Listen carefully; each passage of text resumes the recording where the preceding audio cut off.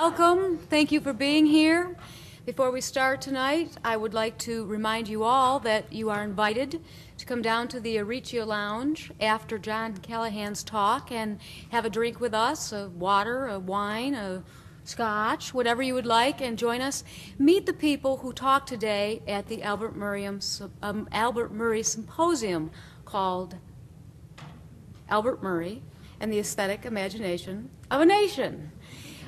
We've got scholars from all over the place here today. These are mostly people who know Albert Murray personally. I think there's just all kinds of interesting stories to hear if you're interested in Murray, if you're interested in Ellison, and probably nobody knows Ellison or knew Ellison better than our speaker today. In the late 1930s, just down the road from here at Tuskegee Institute, two of the most important literary intellectuals of the 20th century first encountered each other. Albert Murray and Ralph Ellison didn't formally meet as students, but they did cross paths here in Alabama in the stacks of the Hollis Burke Purcell Library, a library which had been painstakingly assembled by dedicated librarians and teachers who believed in the high aspirations of their students. Murray and Ellison went on to become dear friends, confidants, and sometimes fierce sparring partners as they fulfilled the grand hopes of their mentors by co-authoring one of the most profound cultural critiques of American identity as we have come to know it today. The two were intellectual co-conspirators who, through brilliant and elegant literary statements, subverted long-held false assumptions about the foundation of the American aesthetic imagination. Both authors relied on blues metaphors to underscore the undeniable black presence at the core of American art. Our speaker this evening, Dr. John F. Callahan, has personally known both authors well. He has referred to himself as a son of Murray and Ellison and considers himself a literary heir to their legacies. John Callahan first met Ralph Ellison in 1977 after sending the reclusive author a copy of his essay, Chaos, Complexity, and Possibility, The Historical Frequencies of Ralph Waldo Ellison. Callahan's essay so impressed Ellison that the author invited him to his home, where he became a frequent visitor. After Ellison's death, his widow, Fanny Ellison, selected Dr. Callahan as literary executor of Ellison's estate, and so bestowed upon him 40 years' worth of materials, representing the writer's fury that had prevented Ellison from completing his long-awaited follow-up to Invisible Man. Besides the fact that Ellison wrote furiously, his writing style was affected by the advent of the computer, which allowed him to tinker incessantly with every aspect of the unfinished novel. From over 80 computer disks and thousands of typed pages and scribbled notes, Dr. Callahan produced Juneteenth, which represents only part of Ellison's unfinished novel. Dr. Callahan also published the collected essays of Ralph Ellison and Flying Home and Other Stories. In addition to these works, Dr. Callahan also edited with Albert Murray Trading Twelves, the selected letters of Ralph Ellison and Albert Murray. These fascinating letters reveal the true collaborative nature and the commonality of vision and purpose that helped the Tuskegee-bred authors redefine together in concert their concept of American identity. Tonight, Dr. Callahan will talk about Albert Murray's contributions to their shared concept, Murray's unique Omni-American cultural perspectives, and hopefully also Murray's uncanny take on American art. Will you please welcome a personal friend of Albert Murray and Ralph Ellison, a novelist who recently published A Man You Could Love, which you can buy outside of the door, and please do, and come by to the reception afterwards and have Dr. Callahan sign it. The nationally acclaimed scholar of American and African American literature, a political activist, and the Morgan S. Odell Professor of Humanities at Lewis and Clark College in Portland, Oregon, Dr. John F. Callahan.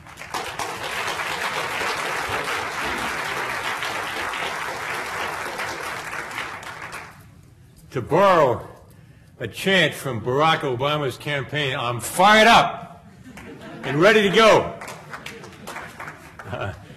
And I think that I don't make that reference lightly, because it seems to me that Barack Obama and his campaign and the kind of connection that he's making with the American people was really foretold by Albert Murray's Omni-American.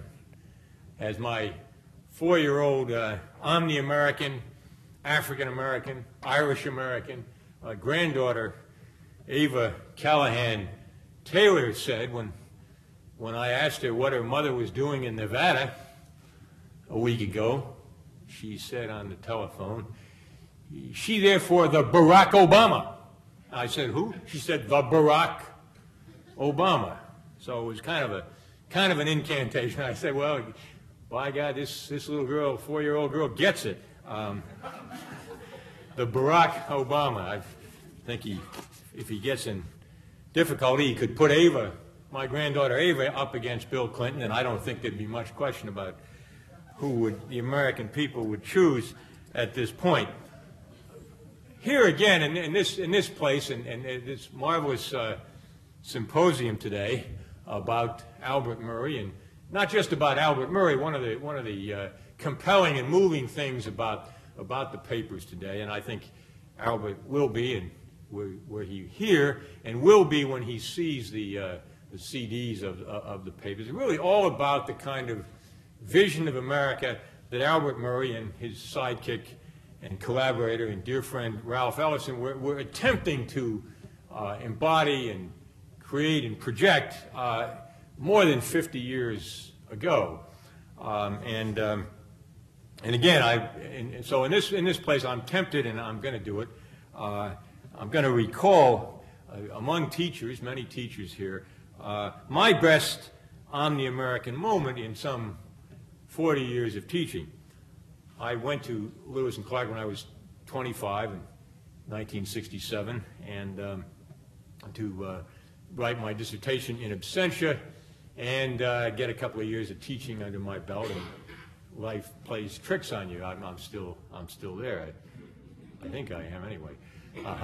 And Lewis and Clark had few African-American students, and over the years we've had few. The admissions department would rather have trips. They'd rather go to the big schools, big high schools in Los Angeles, Chicago, and other places than tend their own garden. The kind of the parishes, the black churches in Portland, the connections we have. But in any case, that's not a story for this occasion. But the best Omni-American moment I've had as a teacher was when we sometimes in the late 1980s, and the English department, the enrollments were kind of low, and in the English department, so I offered to teach my African-American literature class as a lecture class in a big hall, and I drew 65 students, and 11 of them were African-American students. And it was the first time ever, I think, I had, or perhaps any class that had double digits. So we would have been on the televised presidential debates had we been running. So there were 11 black students in the class, and this was in the late 80s, and there was a wonderful kind of tableau before me on the first day, and there were black students. They were kind of pretty much scattered through the room. And but in the very first row, there was a guy with he had a red and black bandana on, and he had a ponytail. And I don't think he was an Omni-American. I think he just was a wooffolk, what Sterling Brown used to call a wooffolk, a white folk. And I knew something was going to come down. And sure enough, after I did my little intro, he raised his hand, and in a very Yankee. It was actually a kind of what we're talking about, the Constance Rourke earlier today. It wasn't an Omni-American voice. It was distinctly a white New England voice. Said, "I'm here to learn about black literature and black writers, and how can you, a white man, presume to teach me this stuff?" And he kind of went on. I tried to hear him out, and then I began to respond, and he just cut me off. You know, he was really on it, and I thought I was back in it. I was in a time warp. I thought I was back with Tom Hayden, and God save us, in 1968. And all of a sudden, at the very rear of the room, this kind of hefty young black woman stood up and pointed her finger at this guy, and she said, "Hush your mouth. Hush your mouth, boy." She said, "I'm here to learn. Dr. Callahan knows something. I think I'm going to find out. I think he knows something about these writers, and I want to learn, so you hush your mouth." And I never heard a word from this guy ever again, and you know the reason. He dropped the class. And that was the best. I guess it would have been a better Omni-American moment if he'd stuck around. But like so many of his breed, he did not stick around. He went on to different pastures. So it really is a pleasure to be here tonight. And I hope, actually, I rather suspect that the way life goes, that perhaps the future biographer of Albert Murray is among you in this room. I hope so, because I attempted, as Ralph Ellison's friend and his literary executor, I did the best I could to give some advice to Herr Dr. Professor Arnold Rampersad.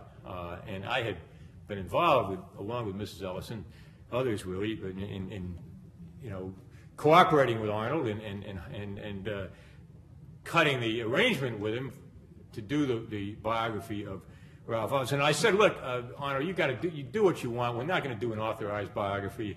None of that stuff. We're going to kind of take our chances, as you have to take your chances. You'll have complete access to the papers." And he said, "Well, what's your advice?" I said, "Well, I have some advice for you, but the most important thing, in my judgment, is that there is no more primary source for your biography than Albert Murray.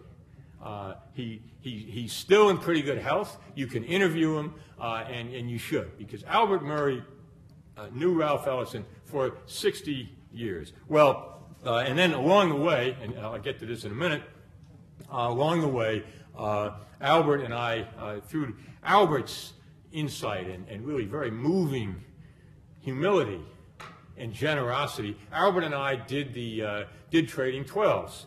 Now, it didn't come out until 2000, but Rampersad had the tip on it, and he was still very much in progress on his biography. And when that came out, I made sure he got a copy right away. I said, "Look, here's your gold mine, Arnold." Well, Arnold did not take that advice of mine, and I'm sorry he didn't. But it's the silver lining in the cloud is I think that Arnold's biography opens up future work, future biographies on Ralph Ellison. But I very much hope that whoever among you or beyond you decides to write a biography of Albert Murray, and God knows he needs a splendid biography, will realize that that correspondence between Murray and Ellison, Trading 12s, and that's really the topic of my address tonight, really yields incredibly intense and comprehensive insights about Murray. All of the things I heard discussed today in the papers, Murray's entire concept and his thematic grasp of what it means to be an American, what it means to be an artist, what it means, crucially, to be a friend, is on display richly and abundantly in that correspondence. So I hope that that future biographer will take my advice. Now, I think that Trading 12s is really the great American literary correspondence of the 20th century. If Ernest Hemingway, and here I suppose I would differ slightly with my friend Albert Murray, if Ernest Hemingway had been more resilient, more of a blues man in his personal life, and more generous, I think he and Scott Fitzgerald would have developed a correspondence that would have been exceedingly rich. It's important as it is, but Hemingway really wouldn't respond to some of Fitzgerald's letters, and he got combative and competitive I wish Hemingway had been more of a jazz man in the way that Albert Murray and Ralph Ellison were jazz men, because the letters would have reflected that more. But in any case, there is no other correspondence that I know of in 20th century American letters. One thinks a little bit of the 19th century, and again, a brief, somewhat fragmentary correspondence between Nathaniel Hawthorne and Herman Melville. But there simply isn't a correspondence, in my judgment, that equals that between Ralph Ellison and Albert Murray. And it's fundamentally a correspondence of friendship. And because it's a correspondence of friendship, it sheds it sheds very much light on American culture, music, literature, politics, family, and because of those things, friendship. And friendship is the thread of the correspondence. And I want to tell you a little bit about how the volume happened, because it was Albert Murray's. Well, Albert Murray's the person who came forth. I remember, and unfortunately, the only kind of minor, it wasn't even a quibble I'd have with Barbara's really wonderful introduction. She talked about wine and beer and scotch. But really, the trigger for trading 12s might have been Jameson's Irish whiskey. I'm not sure. I would tell you a brief story about Ellison. One of that was kind of a crucial thread in my friendship with Ralph, because I'd written the essay and gone to see him and sat across from him in his living room. We sat on leather couches opposite a glass Italian coffee table, and I looked at my watch when we were seated, and it was 5 after 4. And we went back and forth for 50 minutes, Mr. Ellison and Mr. Callahan, and Mr. Callahan and Mr. Ellison. And, if you hadn't known, Ellison was a vernacular man from Oklahoma, and I was, a developing vernacular man, or as they say about Barack, I guess the worst thing they say about him now is he's a young, talented black man. They keep putting the adjective in there, young, and that's supposed to wake people up, I guess. Anyway, I was from up the line in New Haven, and you never would have known it. You'd have thought that we were, characters out of one of the later novels of Henry James. It was so formal and so unvernacular. And I recall looking at my watch and it was 5 minutes to 5, and I've never been sure whether it was the academic hour or the therapeutic hour. It's a tough choice. Which one do you want? You say none of the above, I guess. Anyway, at 5 minutes to 5, I looked up, and Ellison brought his hand down on the table. "Well, John, would you like a drink?" And I was about as naive as his character. I was about as naive as Invisible Man. I said, why, yes, mister. What? "Sure, Ralph." And he smiled. "That's better." He would always lapse into his Oklahoma drawl when he felt pretty good, or when he felt pretty bad. And he disappeared into the kitchen, and he returned after a couple of minutes, and he had a bottle of Jack Daniels in a glass, and he put it on his side of the table. And he had a bottle of Irish whiskey, Jameson's it was, in a glass, and he put it on my side of the table. And, they said, what the star is, well, a friendship was born, and it was cemented with the bourbon and Irish whiskey, and we moved to martinis, Fanny's lovely crystalline martinis on subsequent occasions. But there's a little coda to this story, because I don't know about you, but when I strike up a friendship with somebody, and this kind of shows itself, I think, in trading 12s, you always kind of want to, one-up the other person. Friendship involves cutting sessions, just like jazz does. And anyway, about 10 years into the friendship, 10 or 12 years, I was at the Ellison home, summer home in the Berkshires, and Ralph was showing me around the place. He wanted to show me his tractor, and went out, and all of a sudden it hit me. Now's the time to ask the question. And I said, "Well, Ralph, can I ask you something?" He said, "Well, sure." And I said, I've wondered for more than 10 years, Ralph, what the hell would you have done with the Irish whiskey if you hadn't liked me? Well, you just couldn't do that with Ralph Ellison. He didn't live there. And he looked at me, and this is instructive in our present moment, I think, in American history and American culture. He just looked at me and shook his head, and he said, with a hint, a soupçon of disappointment, if not disgust, "For God's sake, John, I like Irish whiskey too."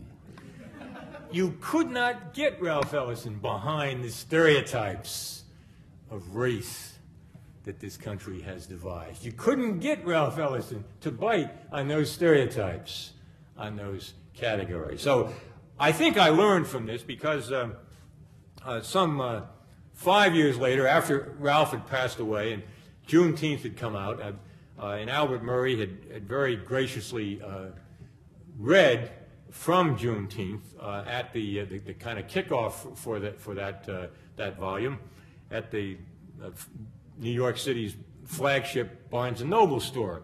So I was in New York a month or two later, and I went to his house and to just tell him personally how grateful I was, and I brought, for some reason, a bottle. I guess you know the reason. I brought a bottle of Jameson's Irish whiskey, and gave him the whiskey, and he took the whiskey and thanked me, and I was about to leave, and he went back into his little alcove study and emerged with this packet of letters. And he said, "John, I want to give you these letters. These are letters that Ralph wrote me from 1950 to 1960, and I think they ought to be published. And I just want you to read them, and if you got an hour tomorrow, maybe you have to talk to Fanny, but come back the next day." Well, I took them and read them overnight, and it struck me. They were wonderful letters. Albert has read some of them in public. Wonderful letters. And it struck me that the only thing missing was his letters, because Ellison was referring to the letters that Albert had written him, and it was a close correspondence. So I managed to see Fanny the next day, and she said, "Look, fine, because my notion was, well, that if Albert had saved his letters, or we had them in Ralph's files, and actually we did, then it would be a marvelous book as correspondence." So I went back to Albert's place, and he didn't offer me any of the Irish for an hour until we got our business done. He was a smart guy. And I said, "Look, Albert, I think that these would work as a correspondence."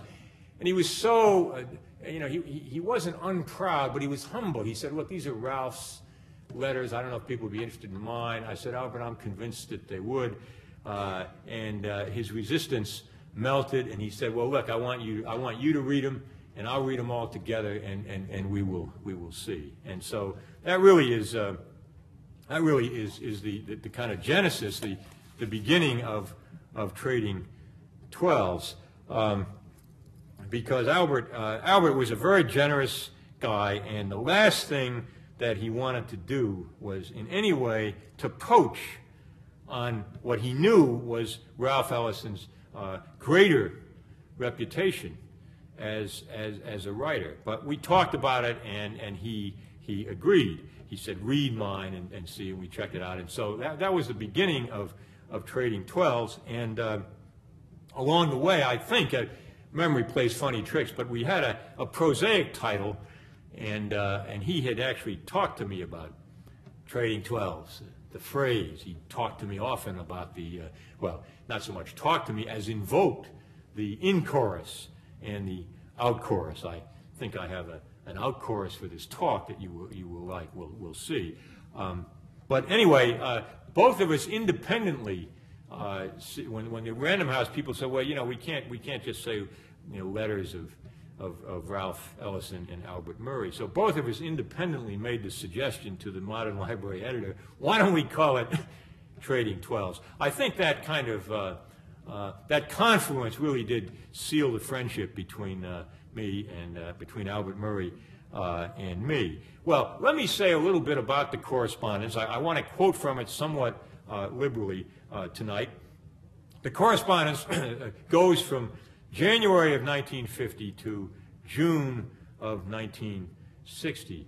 And as I implied earlier, the correspondence reveals a friendship It reveals two men who are extremely comfortable and natural with each other. The best kind of symbiosis, a mutually beneficial relationship and connection between these two men. And again, some quirky things that you might not have picked up if you just leafed through the letters. Albert, and perhaps this has to do with his military bearing, I'm not sure, he signs his letters Murray. There are only two of them. All the letters he writes, there are only two letters that he signs Albert.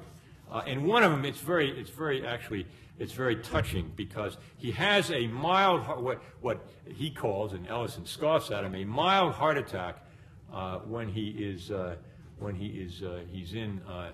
Algeria, while at the same time in the mid-50s, I guess it's 55, 56, 55, 57. The same time Ralph is at the American Academy in Rome. Murray all of a sudden accidentally discovers that they discover some damage on the electrocardiogram, and they give him bed rest and so on. They treat him differently. But anyway, he has the heart attack, and that puts a scare into him.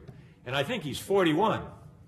So he's had, he's kept it going for 50 years. That's the kind of guy he is. Life may be a low-down, dirty trick, but it's a trick that Albert Murray doesn't want to turn his back on. Bless him for that. In any case, this particular letter, he signs Albert. He signs it Albert. So you see in that the kind of sensibility, the kind of delicate, fragile quality, wonderfully fragile quality of their relationship. Well, Ralph responds to this letter, and it's the one time that, first couple of letters he'll say Murray, but he settles into Albert, and he uses Albert for the duration of the correspondence, except in his response to this letter. And this is one of the points that I want to make, and maybe there's a future biographer of Ralph Ellison in the audience tonight. And if so, that person will consulting these letters carefully, will see that, like any deep and abiding friendship in the bones,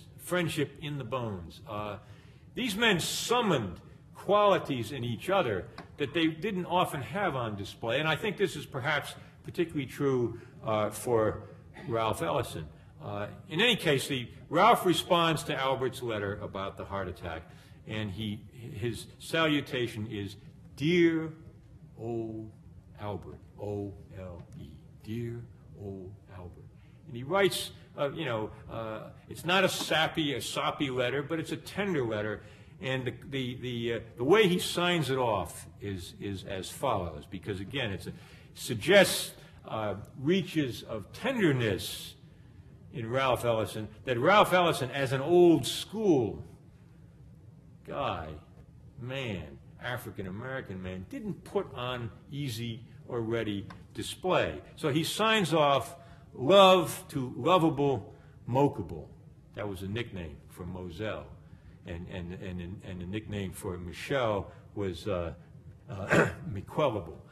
So he signs it love to lovable Mokable and Miquellable from Ralphable. Now, you don't have to say anything else. You don't have to say another word. And one wishes, or not one, but I wish that some of that, just a little bit of it, perhaps that leaked into the biography of Arnold Rampersad that's been called magisterial, and perhaps that is indeed the right word, although the person who gave that blurb might not have intended it. Who knows? In any case, each man summons and calls to the best qualities in the other.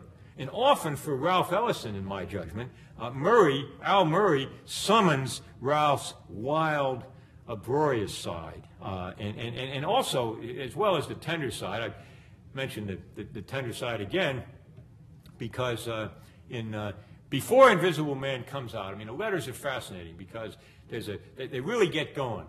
They really get trading 12s before Invisible Man.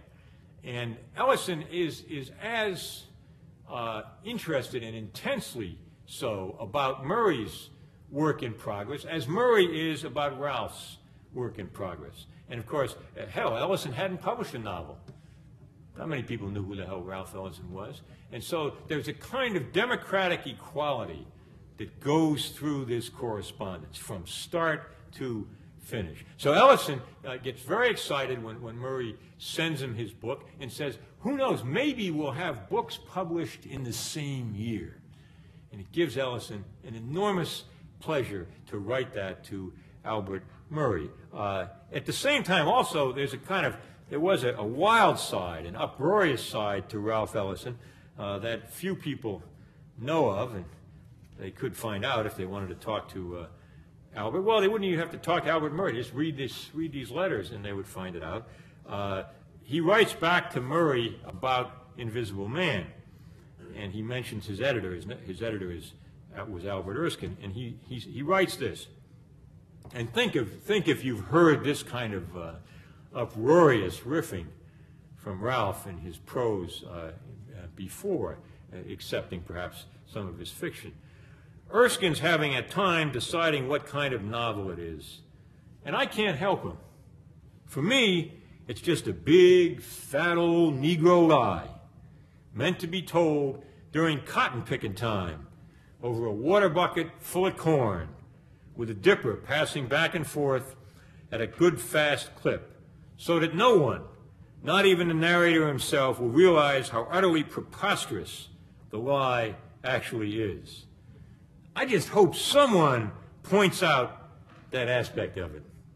As you see, I'm more obsessed with this thing now than I was all those 5 years. Well, I don't think there's a similar revelation from Ralph Ellison anywhere, but there it is to Albert Murray. Ralph also is incredibly generous. These two men are both very generous about each other's manuscripts. For example, this is what Ralph writes to Al Murray after he and Fanny Ellison have both read his book. And notice that Ralph, in his praise, in his generosity, is also a truth teller to his friend Albert, as is Albert to Ralph, and I'll get to that in a minute. Without delay, let me say that we both think that you've written yourself a book. I found it beautifully evocative and poetic. Indeed, I'm not sure if it's a novel or a narrative poem. Well, there are many more qualified Murray scholars in this room than am I, and so you will know, if you've consulted the manuscripts and the rest of it, that was one of the precise things that kept this manuscript on the boil for more than 20 years. And notice the deft and gentle and generous way that Ralph makes that point to Albert. And again, in the same letter, he says this, and as I learned today from I think it was Professor McGuire's paper, this is something that Albert Murray addressed in the intervening time. But Ralph says this. He says, for while I disagree with hardly any of your narrator's formulation on the nature of fiction, nor with his theories of jazz, etc., I think the reader is deprived of the reader's adventure, because here you turn from presenting process to presenting statements. You turn from presenting process to presenting statements. And here I have a comment to make as Ralph's friend and literary executor and editor. That is, in my judgment, and you will see this perhaps when the Modern Library edition of the selected manuscripts from the second novel comes out, that is precisely the difficulty with Ralph's subsequent revisions made on the computer, chiefly in the 1980s and early 1990s. Less the narrative crackle, less narrative tension, and more statements, more essayistic stuff. Well, I think Al Murray benefited from those comments of Ralph's, and here is Al Murray's response to Ralph's letter, and it is wonderful. it's certainly a wild burst of learned African-American vernacular, and I'll read a bit of it. He's talking about what he was up to in this book. He says, there are some other bop riffs that I did hope would operate. Miss Eunice was rendered in bop and is supposed to operate crucially. I felt that that this was the only way to render her this time, since she's going to be used again. Eunice means happy victory, man, and I can't say a hell of a lot about that yet. In my mind, it also suggests union, oneness, equilibrium. Notice that the full name is Eunice Purifoy. I was hip to eunuch implications too, but in the sense of unreadiness, unfitness. Remember, this guy must fear abortions in the sense that he is unready. He is a eunuch, and I described her to look as much like that Egyptian princess that Mazel looks like as I could. But in another sense, he's not a eunuch at all, but a prince in disguise, preparing to, well, he's running around with Falstaff and them. Well, you get the sense of Albert's riff. And likewise, when Ralph delivers his address upon receiving the National Book Award, Brave Words for a Startling Occasion, this is the response that Murray gives him. Proteus is the right kick, boy, and it's my kick too. Both the writer and the hero have got to learn to riff on it. You got to be nimble or nothing.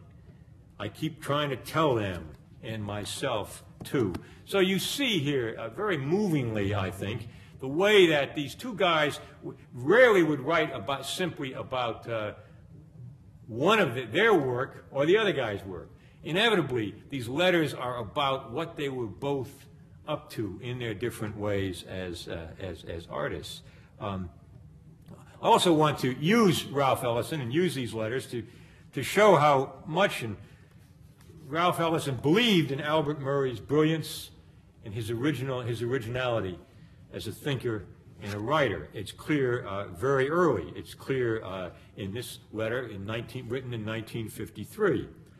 I hope you'll get work done on your book, and that you'll start turning out essays on jazz which can later be part of a book. You have the stuff, and I think it'll do you good to have part of your identity anchored outside Tuskegee. Thus far, you've stayed there and transcended its limitations. You've evolved the stuff, so now put it on the line. You're the only one I know who makes sense of all the ramifications. And since it looks like no one is going to do anything with this material, we might as well get started. I love that transition from you and I to we. This is a common goal that Ralph Ellison and Albert Murray shared, and certainly each of them was of the mind that they would not realize their objective, their project, unless each guy made a distinctive and connected contribution to that project. Also, Murray always in this correspondence, and here we kind of move into this period after Invisible Man, and you know, when one thinks about the phrase democratic equality, and one thinks of how often in this country it is honored in the breach, not the observance. We see all we need to see of that these days right now. Never was that the case, so far as I can tell, with the Murray-Ellison correspondence or relationship. Whatever tensions might have come into play, came into play on the basis of equality between these two Omni-Americans. So when Murray writes back to Ralph about some riffs that Ralph had sent him from the first novel, and Murray saw it first, nobody else saw it. This is what he writes. And notice the wonderful playfulness of this. You can see why you all and I love Albert Murray. You writing good, boy. Real good. Blowing good, cutting good, keen and deep. If you getting any of this stuff working in there with old Cleophas in them, you still swinging that switchblade, and you ain't got nothing to worry about. For my money, you're in there with that shit, man. Me, I've finally begun to get a few notes down for that jazz novel I've got to take a crack at. I mean, you just see the way these guys energize each other. And again and again, Ralph calls on Murray to write his stuff. And there's one passage I'm going to read. I don't want to go over too much, but I want to read this because Ralph has been very frustrated by Stanley Edgar Hyman's take on folklore and take on the black hero and various other things.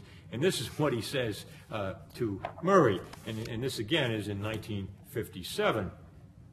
Hell, Hyman don't know that Ulysses is both Jack the Rabbit, when that Cyclops gets after his ass, and Jack the Bear, Big Smith the chef, John Henry, and everybody else when he starts pumping arrows into those cats who've been after his old lady. Or, if he does recognize this, it's only with his mind, not his heart. I was especially disappointed with his treatment of the blues. For a while he lists a few themes, he restricts their meaning. For a while he lists a few themes, he restricts their meaning to a few environmental circumstances. Moe's can't write. Hey, what was that? Where'd that happen? Is that a light? Hey, this is not South Carolina, Clinton. Get back there. Go back north, man. Mose can't rise vertically, so he's restless. He can't get a good job here, so he goes there, missing the fact that there is a metaphysical restlessness built into the American, and Mose is just another form of it, expressed basically with a near-tragic debunking of the self, which is our own particular American style. I really thought I'd raise that boy, Hyman. I really thought I'd raise that boy better than that. But hell, I keep telling you, Albert, that you're the one who has to write about those blues. Again, you read that and you think, God, who is this speaking, writing? Is this Ellison? Is this Murray? You really see the kind of symbiotic back and forth between these two guys, and I think it's extraordinary. Now, Ellison continues to do this, and again, unlike so many writers, and some of you, I know Don would know this. I mean, in 1925, Ernest Hemingway gave Scott Fitzgerald the beginning of The Sun Also Rises, and it ain't the beginning that he published. And Fitzgerald said, "Look, why don't you cut this stuff?" And he made kind of Ezra Poundian suggestions. Well, Hemingway was not capable of T.S. Eliot's generosity to Ezra Pound. He always denied that Fitzgerald had ever seen the damn thing. Okay? Now, Ellison helped Murray, but Albert Murray is the first person to want to tell the world about the help that he got from Ralph Ellison. So Ralph, in Murray's testimony and other evidence too, Ralph Ellison did not just walk the walk; he talked the talk. And I want to read read this because Murray is the person who talks about this. He says, "When I was settled in New York and turned my full attention to the literary material that I had been accumulating over the years, my first published item was a long review of several books that life asked me to do because Ralph had suggested that one of the literary editors get in touch with me. It was also upon Ralph's generous recommendation that editor Myron Kolach asked me to do reviews for the new leader. My collegial relationship with Ralph also led to my personal and professional relationship with Willie Morris, who was editor-in-chief of Harper's, not only published an episode from my novel, Train Whistle Guitar, but also gave me the assignment that turned into South to a Very Old Place." I've been around long enough to know you can't write that kind of stuff unless you're comfortable in your own skin. And Albert Murray is comfortable in his own skin. Okay, I want to speak briefly about the last phase in this correspondence. It goes from 1958 to 1960. Murray is in Los Angeles, Long Beach to be exact, with the Air Force, and Ralph is back in New York. And again, just to the sheer keenness and brilliance of Albert Murray as a kind of witness to and a commentator on the American scene. He writes this to Ralph about California. So far, what I've seen of this part of Southern California has been mostly boomtown stuff. A big, shiny supermarket, even the homes and gardens seem to have been bought in a supermarket. Pithy, terse, on the case. Albert Murray, 1958, in California for a month, and he nails it. And a couple of other things. Some of these are comic. One is that Ralph really, greatly respected Murray as a teacher, and they talked about teaching very often. That didn't stop Ralph, however, from riffing, woofing, signifying on teaching his own stint at Bard, and he would, sometimes take counsel with Albert. And this is something that he wrote that is a riff on his own experience, but it makes a much larger cultural point, and I think perhaps it's worth putting it out there into the air tonight. As for the teaching, I guess I'm beginning to learn some of the things you've known for a long time, each apprentice to the other at times. It went rather well, but I was appalled with how ignorant some of these bright, progressive school products can actually be. Not only of literature, but of life. They wear beards and let their unwashed tits bounce around in their low-cut blouses and are still literally chewing bubble gum. I'm told I'm a popular teacher, but if so, I did it the hard way around. They all expect to be entertained, but I played the dozens at them and signified about them in so many different ways that I don't think they found many places to hide from confronting the connection between their identities, social and personal, and the major concerns of the American novel. I wasn't nice at all, Albert. I hit them with their ignorance of the experience and their easy smugness toward the South, then tried to shake some of the shit out of their vague and inflated notions concerning the superiority of European fiction. So that was Ralph to Murray on teaching and what he says he had learned from Albert Murray.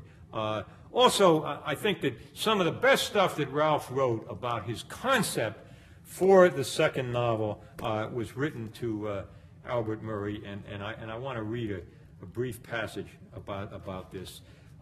Again, it was written in 1960, and again, this passage also points up a conflict within Ellison that Murray identified very early, and that was Ralph's tendency to accept invitations to write essays about American literature and American culture, and in so doing, put aside the novel that he had worked so long on. And Murray is gentle, but he is straight up about that, and it seems to me that it was one of the things that got in the way of Ralph finishing that second novel, unlike some of the rather preposterous psychoanalytic / racialist theories that are put forth in Rampersaud's biography and other works on Ellison.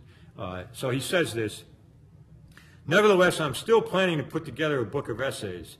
Right now, I'm working up a piece on Negroes in Southern fiction titled The Seer and the Scene for an anthology edited by some Southern boys and scheduled by Anchor. If this goes well, I'll use it along with the other stuff. I've been finding interesting things about Hemingway and Fitzgerald which might well work into a broader piece on the same subject. And this: when you start lifting up that enormous stone, the Civil War, that's kept so much of the meaning of life in the North hidden, you begin to see that Mose, word for the black man, black person, that Mose is in the center of a junk pile as well as in the center of the cotton bowl. All the boys who try to escape this are simply running from the problem of value, which is why those old Negroes, whom I'm trying to make Hickman represent, are so confounding They never left the old original, yes, briar patch. You can't understand Lincoln or Jefferson without confronting them. And then here is Ralph, a 50-page excerpt from his second novel, from Book 2, which is in Juneteenth, the lead piece in Saul Bellows' new, short-lived, it turned out, magazine, Noble Savage. Ellison wanting Murray to have this, and also wanting Murray to be a fellow author in this very coveted new magazine. This is what he writes to Albert, and this will be the last quote I will read from the correspondence. Dear Albert, I had Fanny get off a copy of the Noble Savage to you a couple of weeks ago, but have been so busy that only now am I getting around to the follow-up letter. I hope it gives you some idea of what we're up to, although I'm not a very active editor at the moment. And I hope you'll let us see something of what you're writing. There is quite an interest in the mag, and few detractors have sounded off against the title even before the paper was available.